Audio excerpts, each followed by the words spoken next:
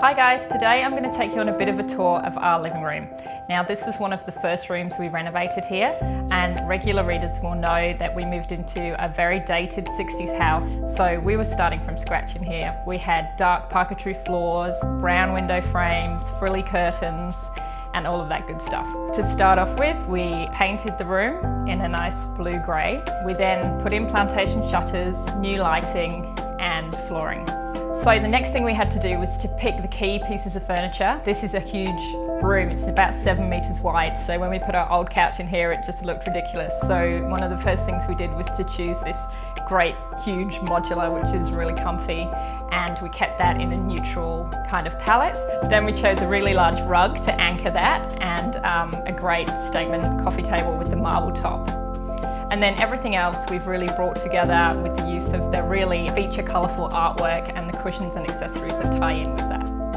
One of the biggest things that was dating this house and giving it a really bad flow was all the different flooring we had everywhere. We had some dark parquetry in here, we had cork elsewhere. So once we changed everything and put in this beautiful oak look laminate, it was a massive game changer. Suddenly made our house seem so much more bright and modern. Now, if you read the blog regularly, you'll know that I'm a bit of a neat freak. Some would say OCD, I think that's excessive. But I have a toddler and they make a lot of mess. So one of the great things about this new house was that we had a room to use as a playroom. And we put in these plantation shutter doors so that we could hide all of the mess behind them, but at the same time we can easily open them so we can see what he's up to. Now, because this room was so big, it actually felt really imbalanced. So we had the sofa and the coffee table and everything was happening down one end.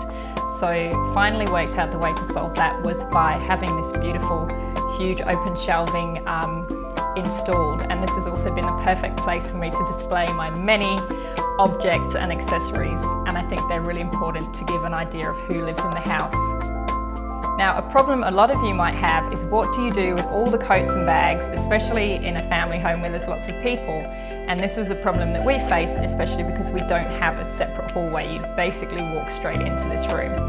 So the way we got around that is to install this amazing mud room, is what it's called really, but it's actually just a hanging solution for all of those things so that they just immediately have a home as soon as you come in the door. I really hope you've enjoyed this look behind the scenes at our living room. If you have any questions about where things are from, then feel free to comment below. And I'd really love to know which room you'd like to see next.